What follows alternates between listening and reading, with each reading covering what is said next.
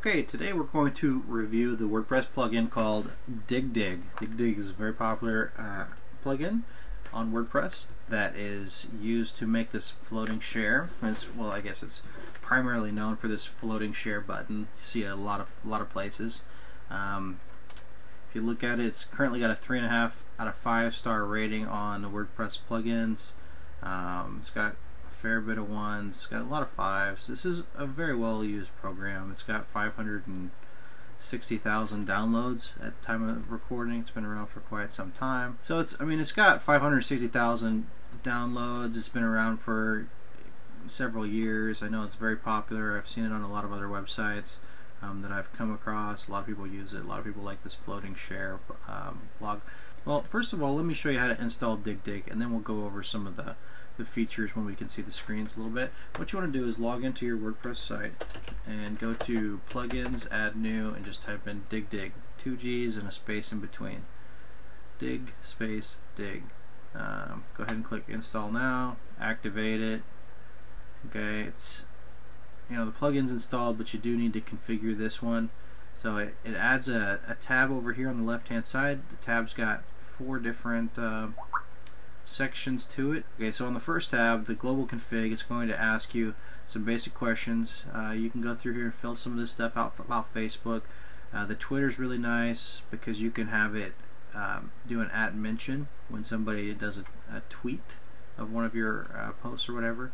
You can go through here and fill this stuff in. This stuff is all optional on this screen right here. On the normal display, this is where it's going to get a little bit more important. You want to check this if you want it to be enabled on your posts. There's 2 different ways that you can do this. You can do horizontal or vertical. Most people are going to do horizontal. I'm going to show you what this looks like real quick. Again, this is the normal part of the display. So what they're talking about by the normal display is this right up here. So this is the stuff that shows at the top of your posts. Okay, and that's optional. You can turn it off here and have it only in the posts if you want, or whatever you like. You can configure which items show up here. If you scroll down here, you can say, okay, this is going to appear on the home page, the post page, page, category page, all that stuff. So that's some nice functions. It does always appear at the top. You can go in here and you can see that there is just tons and tons of different social networks that you can put on that bar. I pretty much just pick the ones that you already use. If you want to break into a new network, that's a choice for another video. But you can go in here and say, okay, I want to put Twitter, I want it to be floated left. I can have either the normal or the compact. So the normal is going to be what we have right now, which is the Twitter button and then the speech bubble that shows you how many people have tweeted it. And if you change this to compact, click Save Changes, it's going to change it to where it's not a vertical presentation, it's going to be a horizontal presentation like that. So we could actually, if we wanted these to be all uniform, we could change these too as well. So you want to go through here, pick the social icons that you want, pick normal or compact depending on if you want them to be taller or not taller. Click Save. Floating display. Now this is going to be how you set up this bar over here at the left. So you can have different social networks on the left than in the top, which is really nice. So maybe you want to just have like tweet and Facebook like up here, but you want to have several of them over here. So you can have different choices in different spots. You can again customize the Facebook floating bar to come up on different spots. I don't think that you can have it come up on the home page, but that would make sense. Again, you can pick all the different things that you need, all the different social networks that you need right here. You can add an email button so that people can email you right from the bar. You can add a print button. That's a pretty nice feature. I like that. Let's see here.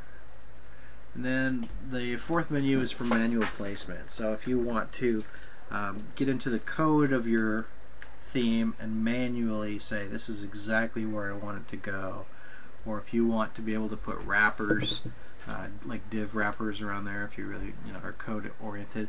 This isn't a good idea for a lot of people though, because if you have a theme that's put out by somebody on the internet, not something that you've done custom, and they push out a change, a lot of times things like this can get overwritten by updating the theme to the newest version of it. So boom, your Digg Digg just got cut out if you did the manual placement. But as you can see, there is quite a bit of manual placement options, so that's very nice. Okay, so what do I think about Digg Digg? I think that it's pretty good. I think that it's not entirely my favorite, but it's quite good. I personally would give it 4 out of 5. The thing that I think is missing from it is, let's see, sorry here. One thing that I like, I like the customizability of the top section here. I like the customizability of the floating bar section, and their floating bar really is top notch. I love, like, you know, these hover states that they're showing. That's just nice. What I don't like is the way that you customize the top versus bottom of the post sections. I think that there's other plugins that do that a little bit better. I mean, I think that if you only wanted to have icons at the top, you know, this is reasonable. If you only want them at the bottom, this is reasonable. But like if you wanted a Twitter button at the top and the bottom of a post, you can't do that. You have to pick before the content or after the content, basically.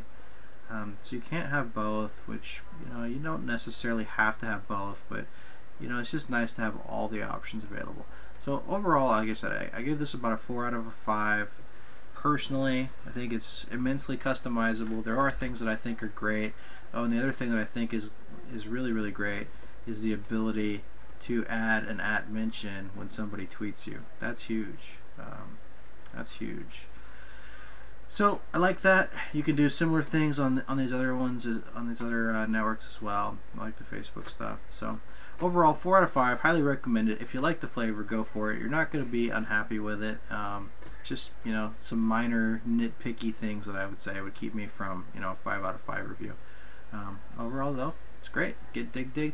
Also, if you like, stay tuned and click the featured review at the end of this video, and we will show you a comparison of this versus my other favorite social sharing plugin, which is WP Socializer.